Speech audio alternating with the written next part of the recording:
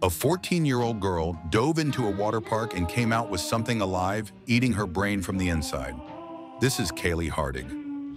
August 2013, Willow Springs Water Park in Arkansas seemed like any normal summer day. But microscopic death had just entered her nasal cavity. The brain-eating amoeba began consuming her neural tissue immediately. What started as a simple headache became her parents' worst nightmare.